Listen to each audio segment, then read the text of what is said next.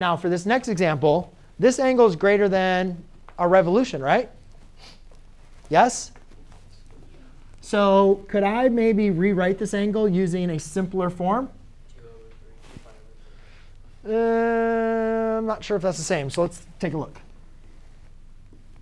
All right. We know that halfway around circle is pi. In terms of thirds, that's 3 pi over 3. All the way around circle would be 2 pi. In terms of thirds, that's 6 pi over 3.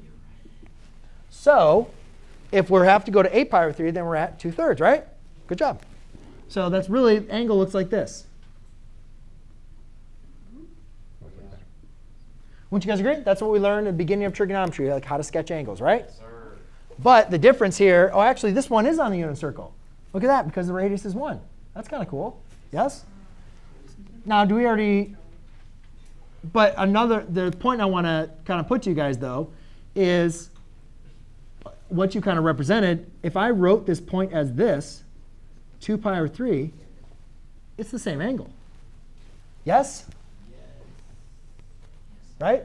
So if you use the same radius and just coterminal angles, you can represent it in different ways. That's going to be important in this next example I do. Or could I also do it this way?